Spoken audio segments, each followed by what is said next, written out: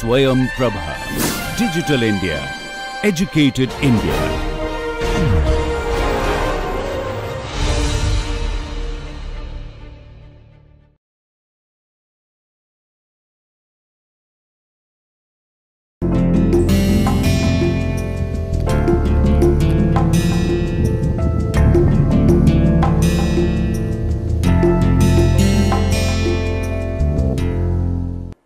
Good morning, friends. We are continuing our discussion on dynamic stability, and in this phase we are talking about longitudinal dynamic stability. And you recall that we developed characteristic equation of the form S4 plus B S cube plus C S square plus DS plus E equal to 0, and we know this A, B, C, D, E, this coefficient can be evaluated once I know the aerodynamic characteristics, inertia characteristics of the airplane using the expressions which you know how to find it out. We will now try to visualize this through the example which I was discussing yesterday.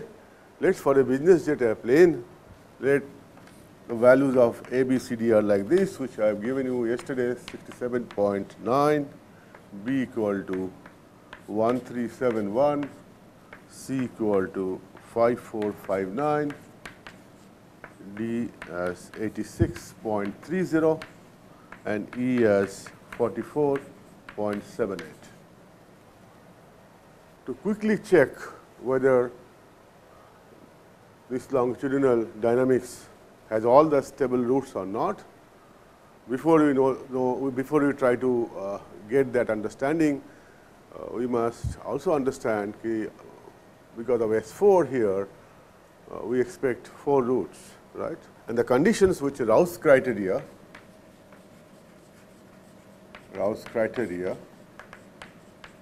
I repeat again, there will be one session where my TA will be talking more about Rouse criteria from implementation point of view, right?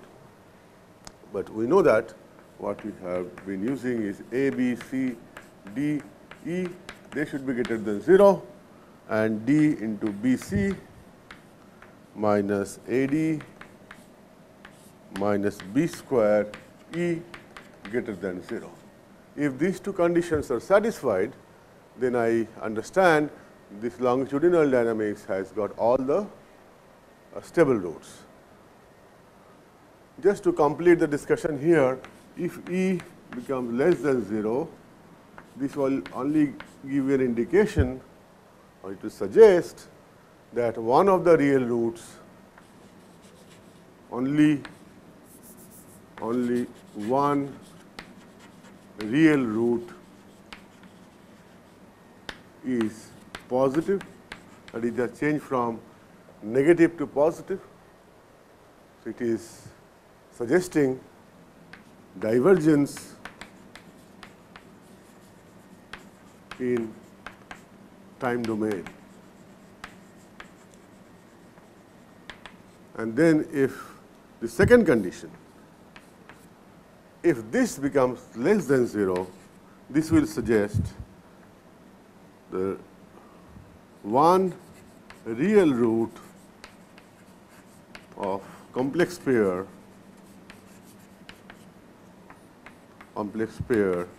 will be positive. So, this will lead to oscillatory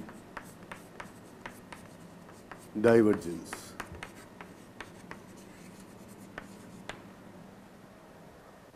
So, it will oscillate and the amplitude will go on increasing if the second condition is not satisfied.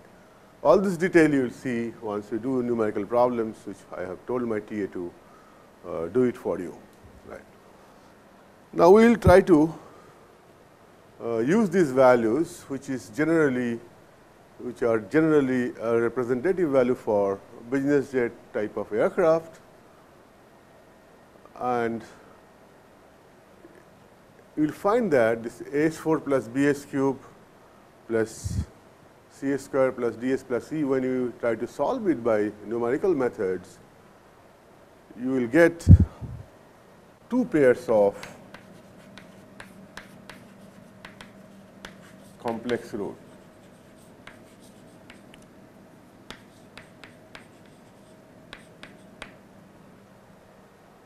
Okay, this is generally you will find this, right. And for this case, if I write, then lambda 1 2 is, let us say, n 1 2 plus j w 1 2 plus minus complex conjugate, and lambda 3 4 I write n 3 comma 4 plus minus j w 3 comma 4. Okay. And for this case, the result shows this. This is minus 1.008 plus minus 2.651 j, and here it is minus 0.0069 plus minus 0.0905 j.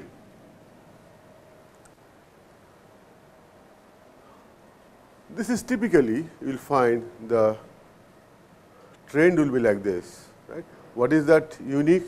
If I try to see among these roots, in the first pair you see the real part is large negative as compared to the second pair of roots.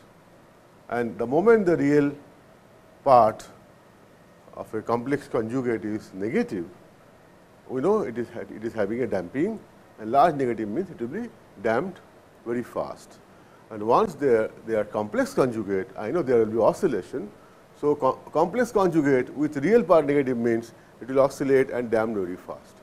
Similar thing, if this was positive, again it is a complex conjugate. Let us say instead of minus 1.08, suppose it was plus 1.008 plus minus 2.65 j. Because it is a complex conjugate, it has oscillatory nature, that we know. However, since real part is positive for this example case, it will be divergent oscillation. So, it will go on doing like this, and the amplitude will go on increasing, right, like this. So, divergent in oscillation. But as long as the real part is negative, it is a damped oscillation. What is indirectly also you are getting, see that this quartic H4 equation, we can, for all convenient for this type of aircraft, I can write it as product of two second order equations, like characteristic equation, that is S square plus 2 zeta 1 2 into omega 1 2 S plus omega 1 2 square omega n 1 2 square plus S square plus 2 zeta 3 4 omega n, here it is omega n, zeta omega n 3 comma 4 plus omega n 3 comma 4 square, this is equal to 0. This is very, very illustrative of some physical meaning of this equation. What does it say? It says I can approximate, I can represent this equation by product of two second order equations. And now if I see these values of one large negative and one small negative, I can always go back and try to understand how does an airplane behave when disturbances are given in longitudinal mode. So, one will be short period mode,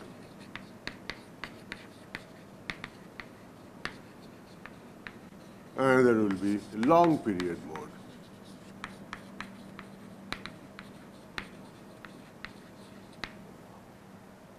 You could quickly check from this, since this pair of root has got large negative value compared to this pair, so this root will correspond to short period mode. and this will correspond to long period mode. No problem? Because real part is very small compared to the other pair of roots. Right. Now, if I try to build the physics via this understanding through the example, I know the airplane in longitudinal mode, if there is a disturbance given, it can just get excited like this and come back to equilibrium in a very short time. So, I say short period mode, this is this one, and second one it could be, it goes like this, long period, and then it comes to the equilibrium. And it is also seen, which you can also justify, as far as short period mode is concerned,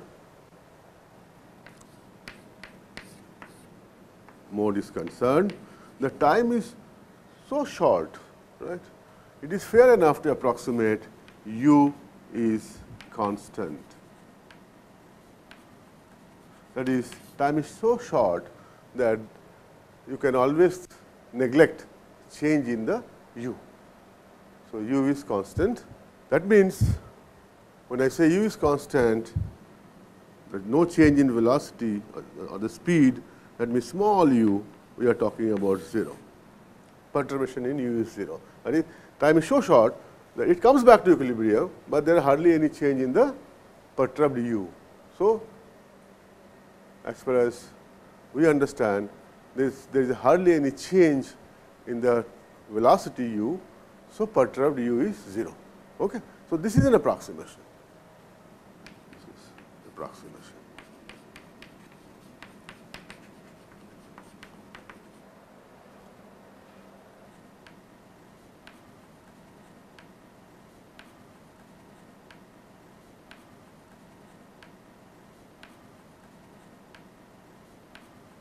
For long period mode, we will see that we will say alpha remain constant.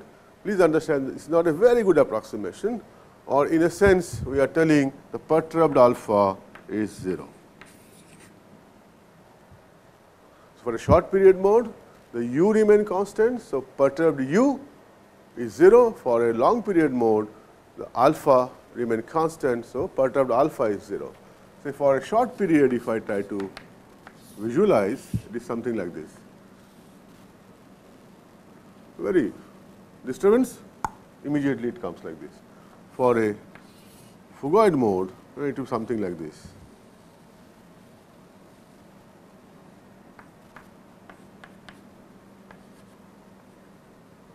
And the airplane, see, always goes like this.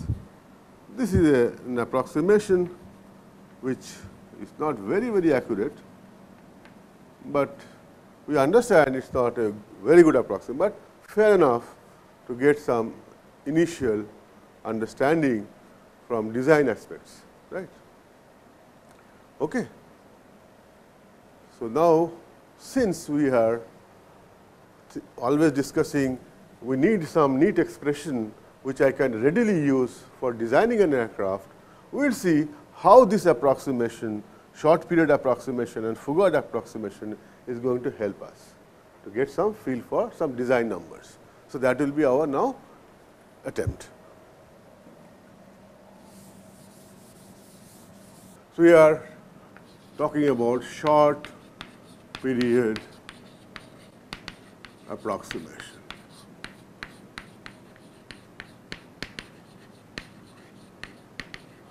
What we said, perturbed u is 0.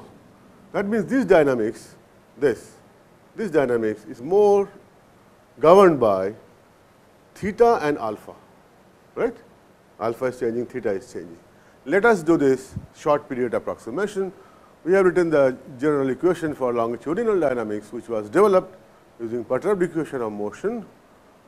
Now, for short period, we know u doesn't change, does not change, that is u is, so small u is 0. So, this u which is perturbed is superfluous because this is automatically taken care. So, we are more concerned about alpha of s and theta of s. right, short period. So, no change in u, but change in theta, change in alpha. So, we will retain those two equations, and then once we do that, we can simplify this as SU1 minus Z alpha and minus U1s minus M alpha dot S. Let me write this, I will explain. And then S square minus MQS, this, then this is alpha of S by delta E of S, theta of S by delta E of S equal to Z delta E, M delta E. Of course, we will be assuming Z alpha dot equal to ZQ is equal to theta 1 equal to MT alpha, etc., to be identically 0. Let us see how does it come. So, now we are simplifying or using the approximation that u does not change or perturbed u is 0. We are more bothered about alpha s and theta of s. So, we are dropping this rows and column. So, we are only left with this, which is written here for simple case where I am assuming ZQ 0, theta 1 0, Z alpha dot 0, right. And you could see what is this first equation, this into u plus x alpha into this plus g cos theta into this equal to x delta E. But we are assuming there is no change in u, perturbed u is 0, so that equation becomes superfluous. Now, similarly, see, if I come here ZU into u plus Z alpha, this term into this, plus this term into this becomes Z delta E. Similarly, mu into u plus this into this plus this into this becomes M delta E. So, what we have dropped? We have dropped first equation and also this one I have dropped, because this is with u, ZU into u, mu into u. So, those have been dropped. So, we are only having this, which is here. Clear? So, you could please understand these are approximations, and the approximation is u does not change, total u does not change. So, perturbed u is 0 and the u equation is automatically taken care. So, I am dropping that. So, we are only talking about alpha and theta, and accordingly this is simplified for a case where Z alpha dot ZQ theta 1 M alpha dot, what will be M T alpha, not M alpha, M T alpha equal to 0. If I put M alpha equal to 0, you understand it becomes statically neutrally stable. So, it is M T alpha, please correct that. Okay. So, now, so what happens?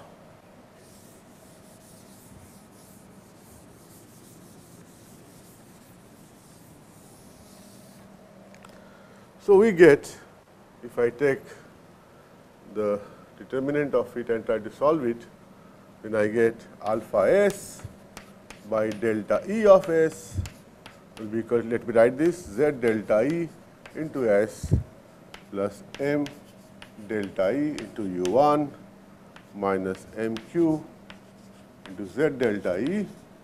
This is divided by u1 into s square minus mq plus Z alpha by u1 plus M alpha dot into S plus Z alpha MQ by U1 minus M alpha dot. You know how to find this expression. You have to simply apply Cramer's rule and you get alpha S by delta E of S like this. Similarly, I get theta of S by delta E of S as, let me write this, u1 M delta E plus Z delta E M alpha dot S plus M alpha Z delta E minus Z alpha M delta E divided by S and then same term u1 into s square minus mq plus z alpha by u1 plus m alpha dot s plus z alpha mq by u1 minus m alpha dot. What is this alpha s by delta E of s or theta s of delta E of s? These are called transfer functions. Very, very important, transfer function. So, directly this is telling if I know delta E of s and if I know all this derivative, I can find alpha of s, correct? And once I know alpha of s, I can take an inverse and get the alpha in time domain. Right? Those part I am not talking about, but here this is very, very important, this transfer function that is output to input. That is, if I have a transfer function here and I give an input delta E of s, and if I operate this transfer function, it will give me alpha of s. This is extremely important, you will find when you will be designing controller or also for stability augmentation system, right. Okay. This is fine. And now, let us have a closer look into this. Why we are doing all this? Why we are tolerating all these big, big expressions? As I have told you earlier, this we have to do only once. Once you do it, understand it, forget it, then use it as a reference. If you see the denominator for alpha s by delta E of s and denominator of theta s and delta E of s, you find this whole term is here from here to here, but there is an additional s here, right. Now, when I talk about characteristic equation, you know by now this denominator should be equal to 0, that is x square minus mq plus z alpha by u1 plus m alpha dot s plus z alpha mq by u1 minus m alpha dot equal to 0. This becomes the characteristic equation for alpha s by delta E of s. But when I come to theta s by delta E of s, I get in addition s equal to 0, another is same equation, right. You could see from here. So, what is this s equal to 0? Please understand, we are writing transfer function of theta s. Theta is the pitch angle. As far as stability is concerned, there is a neutral stability in terms of theta, that is, the airplane flies like this, flies like this, fly like this. Aerodynamically, they are identical. They are, or you can say, neutral, right. It does not change as far as theta is concerned, because you may ask one thing, what about the moment? It does not change, whether theta is 0, like this, or like this. Right? As far as aerodynamics is concerned, whether I am moving like this, I am moving like this, I am moving like this, it all depends upon the relative airspeed, right. Relative air, as long as relative airspeeds, they are same, they are identical. So, it does not distinguish between theta 0 or theta 10 degree, theta 50 degrees in normal case, right.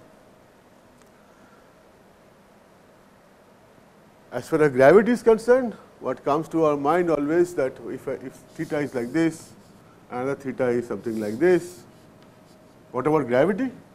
But we know that all these moments are about center of gravity, right. So, and weight passes through center of gravity, so it does not make any change. Aerodynamics does not make any change because it depends upon the relative airspeed. So, theta 0 or theta 15 degree or theta 30 degree, as long as relative air is same, it is aerodynamically identical. And since weight passes through CG, it does not matter, right. So, that is why s equal to 0 corresponds to neutral stability in terms of theta, and with this understanding, right, this should be clear. That cannot be extended for alpha, and that is why there are no s equal to 0 in this case, because with alpha things will change. So we'll, once we understand that, so we'll delete it and we'll work with this equation. Now you see you are already expert. I have to compare this with s square plus 2 zeta omega ns plus omega n square equal to 0.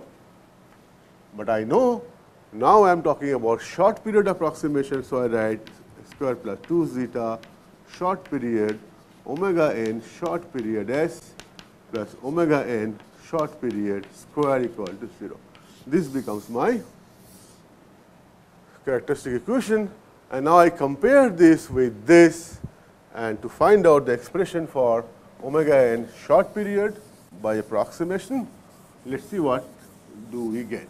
If we do this comparison, you will get omega n short period equal to z alpha m q by u1 minus m alpha, and zeta short period you will get as minus m q plus z alpha by u1 plus m alpha dot divided by 2 omega n short period. It should not be very difficult for you. 2 zeta short period omega n short period should be equal to this term m q plus z alpha by u1 plus m alpha dot, and omega n short period square will be total this term, right. So that is how this thing have come. This should not be m alpha dot, this should be m alpha, sorry. Yeah, I would like to draw attention here, this characteristic equation s square minus m q plus z alpha by u1 plus m alpha dot s plus z alpha m q by u1 minus m alpha, not m alpha dot, right. So that was wrongly written earlier, I tried to correct it. And now if I compare this, we get an expression omega n short period like this, and zeta short period is like this. And if we put all those exact numbers which we have used to solve AS4 plus BS3 plus CS square plus DS plus E equal to 0, if I put those aerodynamic characteristics, inertia characteristics, then we get this as 2.850 radian per second, and this we get around 0.351. And if you recall, the exact values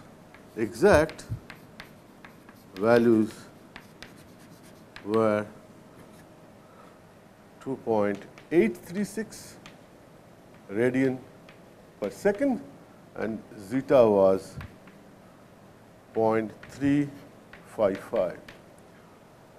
And if I compare omega n short period, which I have developed through approximation, then I find the omega n and zeta are fairly close, right. So it is general trend.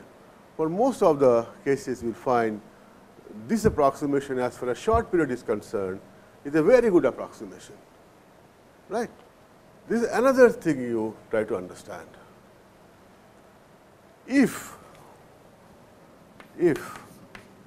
z alpha m q by u1 is less than, very less than compared to m alpha, then I can neglect this term, right. Then what will happen? Then omega n short period will become under root of minus m alpha. And what is this expression? If you recall, this we obtained for pure pitch.